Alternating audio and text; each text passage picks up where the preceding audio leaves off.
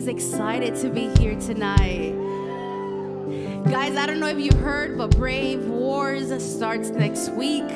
That is my favorite thing. I think I like Brave Wars even more than camp because I feel like we go worse and somebody always gets hurt. I still have a messed up finger when Faye pulled a tug of war and it's still sideways, okay? And that's like from 4 or 5 years ago, okay?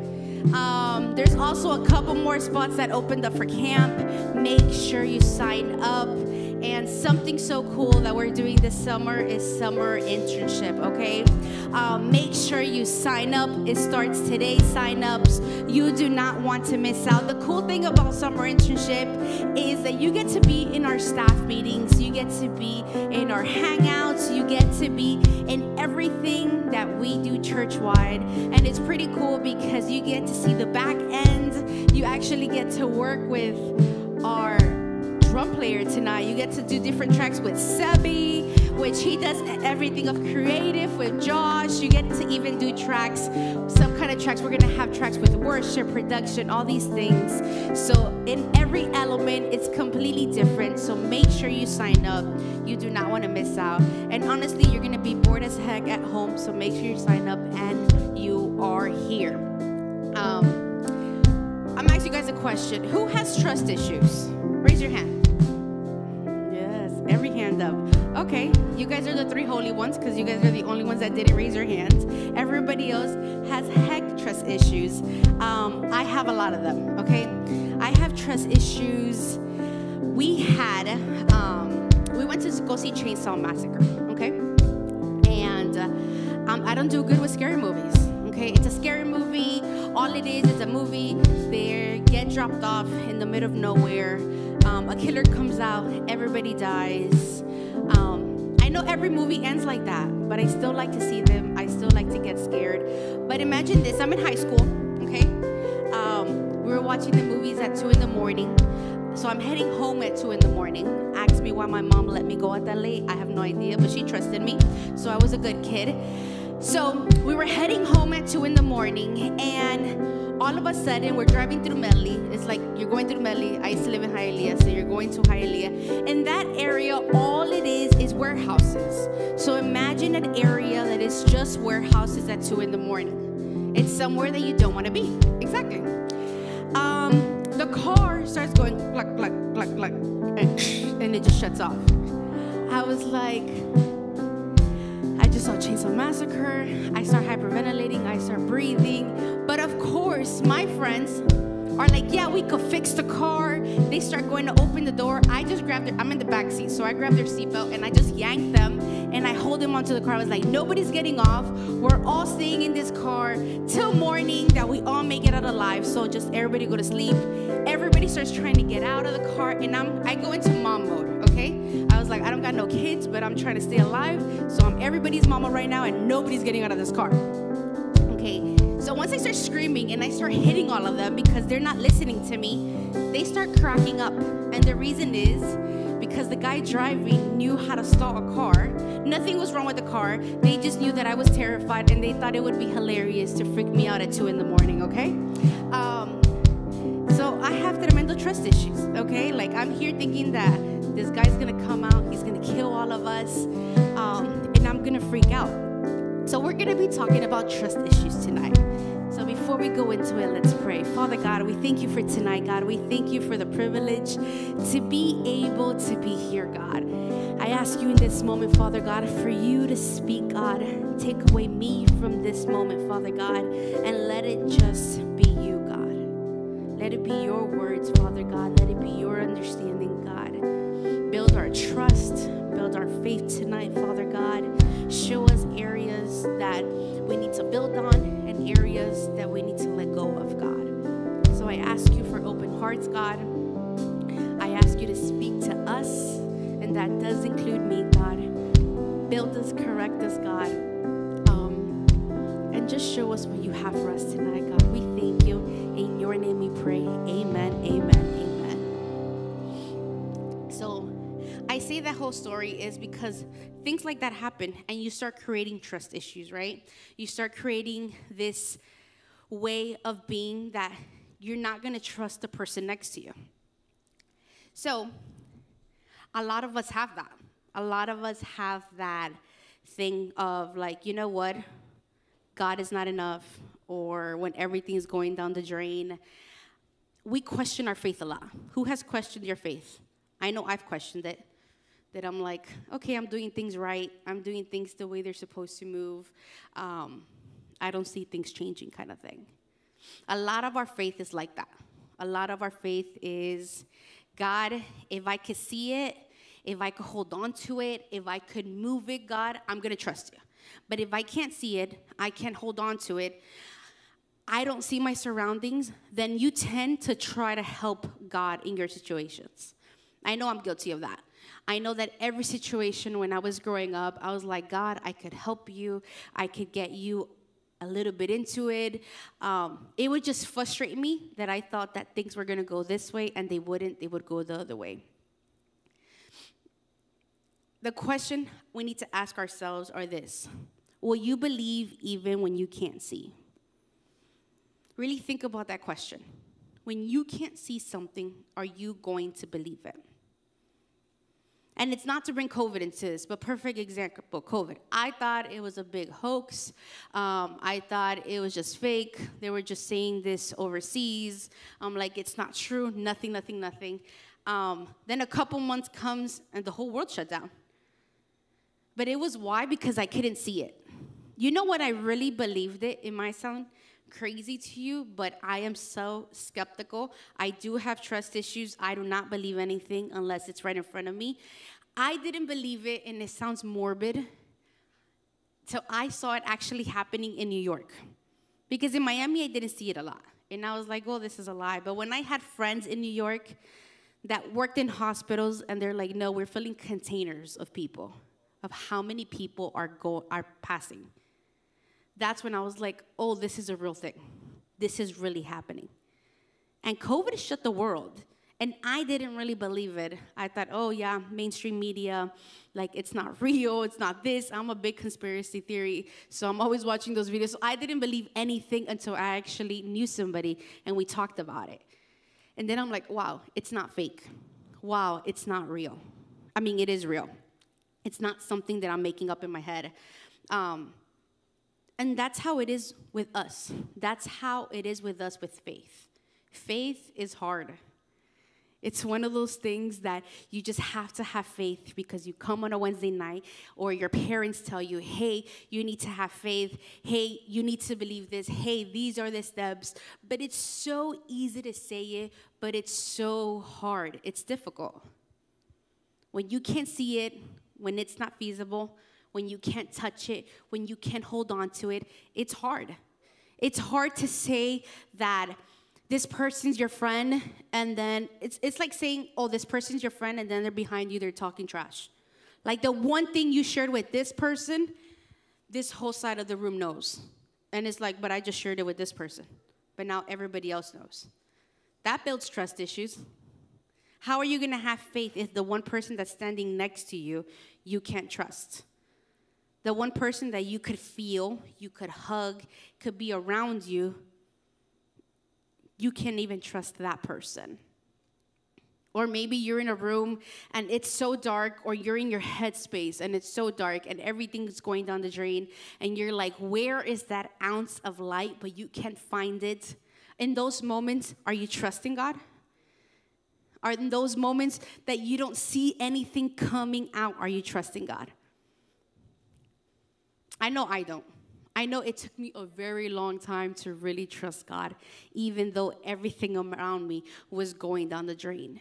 Hebrews 11:1 says, faith shows the reality of what we hope for. It is the evidence of things we cannot see. I used to hate this verse.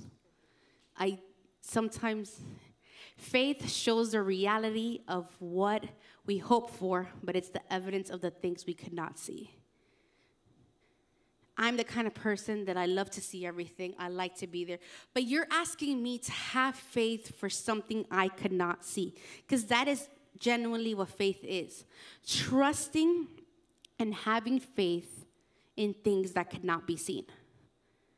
Does that frustrate anybody else, or it's just me?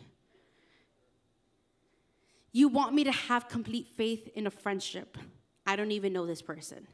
Like, I have been taught since I was small. If I don't know you, I don't talk to you. Stranger danger. Somebody comes up to you, I don't talk to, I scream stranger danger, and I run the opposite way. I've been learning this since I was a kid, and now I come in to have this relationship with God. But you want me to trust someone that I've never seen, I cannot feel. You want me to have faith that this individual, all being almighty, but I've never been able to see him face to face. You want me to have faith. Yes, I agree. Like when I was younger, I was like, yeah, Mom, I get it. I know. I was even to the point that I believed he was real. I was like, okay, God, I know, Mom. You explained it to me multiple times. It's like the wind, and I spoke about it 2 weeks ago. I know it's like the wind. I cannot feel him. I know the wind is there because I could feel it. I see the trees moving. I know when I have a moment with God. I know that God is real. I'm not saying that he's a lie, but you want me to have faith that he cares for me the way you do. You provide for me. You give me meals. You give me clothing. You give me shelter. You let me do the crazy things I want to do. I'm like, you want me to have complete faith in someone that I know it's there, but sometimes I don't know if he's even listening to me. I feel like I'm just talking to the wind. It's frustrating when you're talking to someone and you're praying or you're fasting and you're doing the right thing. You're here on a Wednesday night. You're here on a Sunday serving. You go to your dinner parties, but still things are going down the drain. You feel like, hey, I try, but I just take another step back. I want God to answer me. I'm doing all the right things because I want to hear God's voice. I want him to tell me if this is what I'm supposed to do, if this is what I'm not supposed to do, but I'm not hearing jack. I don't hear anything. Hebrews 11:5 says, it was by faith that Enoch was taken up to heaven without dying. He disappeared because God took him. For before he was taken up, he was known as a person who pleased God. And it is impossible to please God without faith. Anyone who wants to come to him must believe that God exists, that he rewards those who sincerely seek him. You want me? This is Enoch. God found him pleasing. That's just an example. Like, I don't know if you know his story, but basically, he was hanging out. Jesus came, took him out. He never has to experience death. He never died. He is right now with God. Never died. He's hanging out over there with him. He's living his best life in heaven, okay? Where there is no hurt, there is nothing wrong, nothing in your body hurts. You can't fall, get scratches. You fall, you're fine. You probably fall in a bubble. I don't know, but I'm sure you don't get hurt, nothing like that. Like, you are fine. That is where Enoch is. And the reason he is because he was known as the person who pleased God. And you cannot please God if you don't have faith in God. So many times we're trying to do the right thing, trying to do the works, and we're like, hey, I'm doing all the right things, but why can't I get it together? Why? Because I'm sure that your faith is lacking. If your faith is lacking, doesn't matter how many good deeds you do. When you have faith, good deeds automatically happen. You don't have to try. When your faith is at the all-time high with God, things just come naturally, and you're thriving and you're striving and nothing worries. Why? Because your faith is in God and you don't care, hey, if this going is down the drain, I don't care because I'm trusting in God. I want my life to be pleasing to God.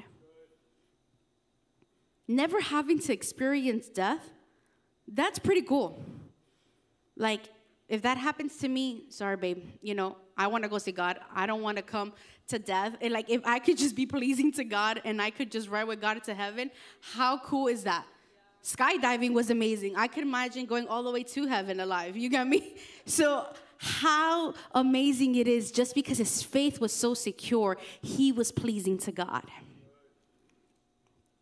Never having to die and just hanging out with God. That to me is amazing. Did you know that we were called to trust in God? Like, we were created. Like, one of our callings is to trust God. We're called to trust him even though we can't see things. Isaiah 55:8-9 says, "For my thoughts are not your thoughts, neither are your ways my ways, declares the Lord." That to me is hard because I'm not dumb. I think I'm pretty smart. I make good decisions. I was that kid that always go against my mom. My mom's like, "I don't know how you ended up being a youth pastor. I thought you were going to be a lawyer." Because every single time I had a rebuttal. I loved going back and forth. If you said this was blue, I knew it was blue, but if I could just get something out of you and fight with you for a while, it was fun. Like, I loved debating. I loved debating. My law class, I was amazing. Like, I loved it. I was always in my debates. That was my thing. I loved debating. Mandy likes debating too. Yeah. Abby's like, yeah, I know. For my thoughts and not your thoughts. And I was always getting frustrated with God. I was like, "God, I'm not dumb. I think my thoughts are pretty solid. Like, you've made me in your image. I'm pretty smart." Not to be conceited, but I was like, I get good grades. I'm smart. Like, I'm not doing anything dumb. I'm not making dumb decisions. I'm doing what I'm supposed to be doing. Your ways are not my ways. I was like, "God, I'm not even doing the wrong thing. Like, I'm a youth student. I'm going to church. I'm doing what I'm supposed to doing. Like, just meet me halfway, bro. Like, come on. Just give me something that I want." But that was God trying to show me that I wasn't meant to do what I wanted. I was meant to have faith and trust God. And he probably would have taken me down the road that I wanted to go, but I wanted to rebuttal so much. I wanted to do things my way that even though what I wanted was right there, God had to put a wall and stop it to really show me it's not what you want, it's what I want. I need you to have faith in me, Yessenia, for I can lead you where I want to lead you. And the real thing is, like, are we willing to do that? Are we willing really to trust God and be like, "Hey, God, you lead me where you want to. Let me have faith that I'm going where you want me to go." It requires a lot of faith. It requires really trusting God. I promise you, if I get a chair up here, let's say David, I get a chair up here, I'll tell David, "David, come and sit to the chair." He would come, get on the stage, sit down, right? Any of you would. But if I had a chair, I blindfolded you. Even if I just went like this to the chair, you would think that I probably moved it across the stage. I told you, walk the same way. If you're blindfolded, do you think it would be as easy to walk to the chair? It would take complete faith for me to tell you, walk 3, and you actually walk the 3 steps. Because this is how we take steps. If I blindfold you, this is going to be your steps. Right? Like, you would be scared. Why? Because it is so hard to have faith when you cannot see things. It's so hard to trust God when you cannot hold on to it. When there is not a direct direction of where God is leading you, and God is telling you, "Hey, you know what, Cammie? I'm going to take you where I'm going to take you, but you need to trust me." It's hard to do that. It's hard to take a step where nothing is seen. I remember a season in my life that it was just hard to have faith. I was at a job, and some things had been said about my work that I was like, in my head, I was like, I didn't do that. And my first response was like, I'm going to go argue. I'm going to defend myself. I'm going to defend myself. And when I was going to walk out of the office to go defend myself, I was like, I just felt like a calmness come over me. And I was like, no. You know what? It is what it is. I really don't care. I'm not going to deal with it. And I walked away. A few weeks passed by. My boss sat with me, and he was like, "Yessenia, why didn't you tell me that this wasn't you? Why didn't you tell me that the situation had nothing to do with you?" And in that moment, I figured out why God had put a peace over me and told me just not to care. In that moment, I got to talk to my boss, and I told him straightforward, "Hey, I'm sorry it sounds churchy, but it was just because of God. I know that God has me. There was no point for me to defend myself. I know that God's going to come and defend me, and I just don't have time to entertain it. I have faith that God likes me more than you like me, that God cares for me more than you care for me. I know you've always opened up the door that I could walk in here, share my feelings, and you'll hear me out. But I have someone that makes you look small with all respect. I knew that he was going to come to my defense. And after that, it was like between 4 months, and I was the VP of operations. So basically, he would leave, and I would run all the companies. But that only happened because of God's grace. I really believe that that only happened because he saw my character. He saw my ethic. I could imagine my mom when we were sleeping at a McDonald's. So my mom would sleep with me. Me and my mom were homeless. She would sleep in her car. She would shower me in a McDonald's. I could believe the type of faith this woman had with a 3-year-old in a car by herself, not knowing how she was going to figure out stuff to the next day. But this woman having complete faith, like, hey, God, I don't know it, but I'm going to still go to church. God, I don't know how it's going to work, but I'm going to still keep on pushing. And it was because of somebody else's blind faith in God is that she has a legacy. She has a generation that is chasing after God. And sometimes, like, my mom was the first. So it's like, what legacy, what faith do you are believing in it? Like, what do you want to see different in your family? Because our families are the way they are. You can't change them. But what do you want to change? What radical faith do you need to have to decide, hey, it doesn't matter if I don't see it. I don't care if it's not a reality. God, this is the truth. You know what? I might not believe it, but I might not see it, but I'm still going to choose to believe it, and I'm going to see things not as they are, but as they're going to be. To take to that step, it took a lot of little times. It took a lot of little times, people talking trash about me in school and me just letting it be. It took a lot of times me that I would get into fights. But every time I got in a fight, it didn't help anything. Every single time I let it be, God had it handled.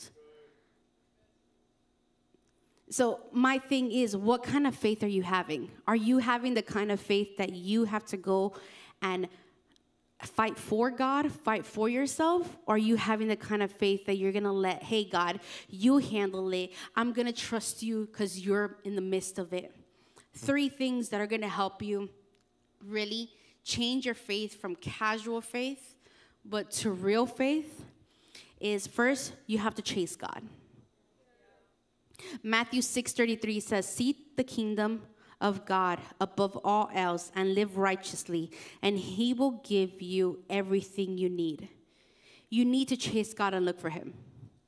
You need to chase him. To have that real faith, you need to get out of your comfort zone. You need to have that real kingdom culture. To have that real God kingdom culture, you need to get out of your comfort. You need to get out of your norm. Hey, I come on Wednesdays and I hear it. I get a little bit. No, you need to go home. You need to get intimate with God. Like, you need to chase God. Because you know what? God has been chasing you for a very long time. There is not a coincidence that you're in the room. There's not a coincidence that you come to Brave Youth and you're part of here. No, God has been chasing you. Now he's waiting for you to chase him. I say it all the time. God is a gentleman. God is not going to force himself on you. God is not going to mind control you and tell you, hey, you have to do this, this, and this. No, he will chase you, but he is begging you for you to chase him back. So you have to get out of your comfort zone and you have to chase God. Second, with consistency. John 8:31 says, so Jesus said to the Jews who had believed in him, if you abide in my word, you are truly my disciples. Abiding is daily. Abiding is consistent. Abiding is intentional faith. Doing it every day and being consistent is what changes everything. You want to lose weight? You're not going to lose weight just by going to the gym one time. I wish, trust me, it doesn't happen. You have to be consistent. You to grow a relationship with God, you have to be consistent. You to be great at whatever you want to be great at, you have to be consistent. You have to chase after God. You can't chase after God one time. There's so many things that we're addicted to. There's so many things that have ties on us. and we're like, God, I fasted for a week. Why can I move past it? God, I'm chasing you. I've been coming to youth for 2 months. Why is nothing changing? But the real thing is, it didn't take 2 weeks for you to get where you are, for you to be addicted to whatever it is, for you to be stuck in the gossip, for you to be stuck with this person, for you to be stuck in pornography, smoking, vaping, whatever. There's so many things that we deal with, gossip, fighting, whatever it might be.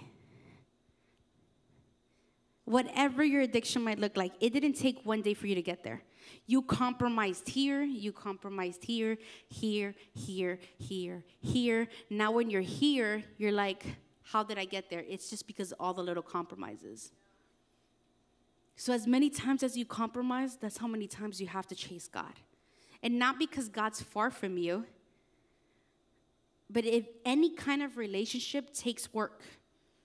Any type of relationship, that's friendships, that's parents, that's even at school with your teachers, whatever relationship you have. Your best friendships, you probably talk every day, right? Your best relationships, you talk every day. Why? Because you chase after your friend.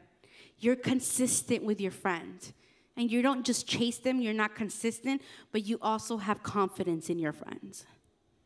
Hebrews 4:14 through 16 says, now that we know what we have, Jesus, this great high priest with ready access to God, let's not let it slip through our fingers. We don't have a priest who is out of touch in reality.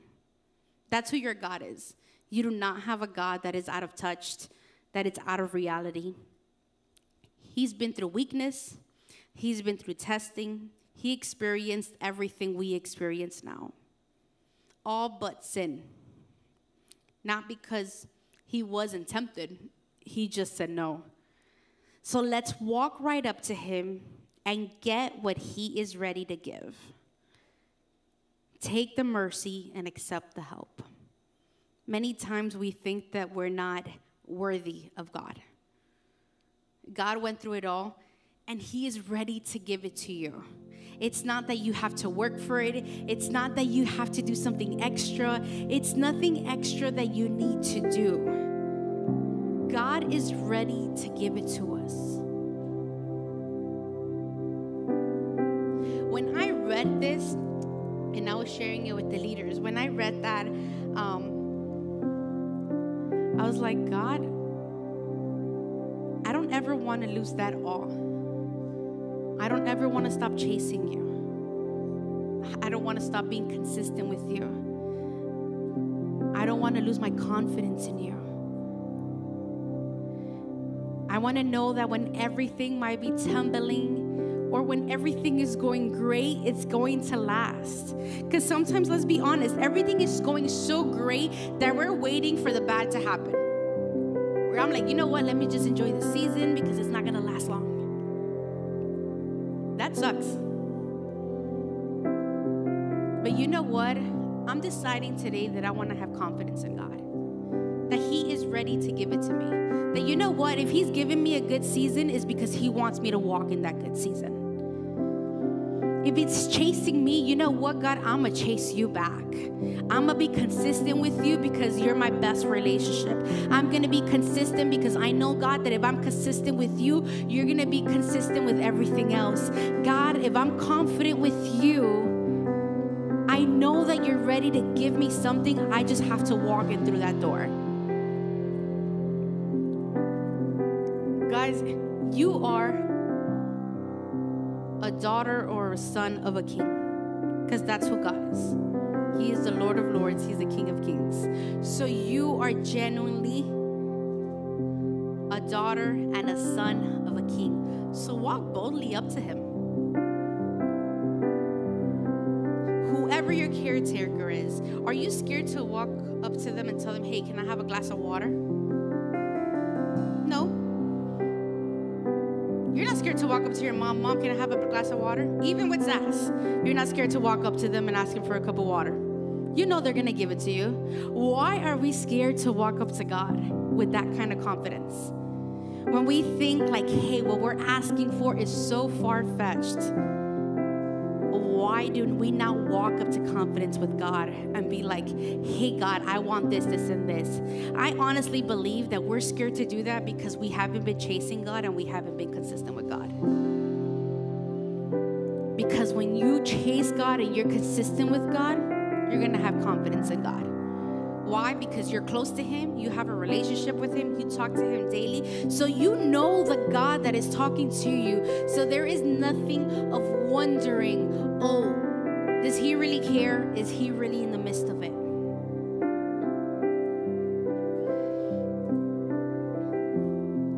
And Stephanie's going to come up right now in a second, and she's going to challenge you guys in something.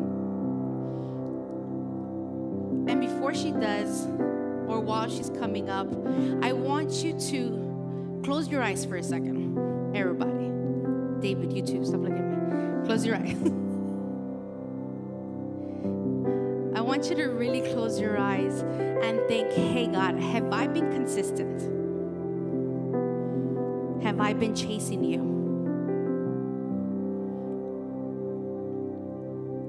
Do I have that type of confidence in you?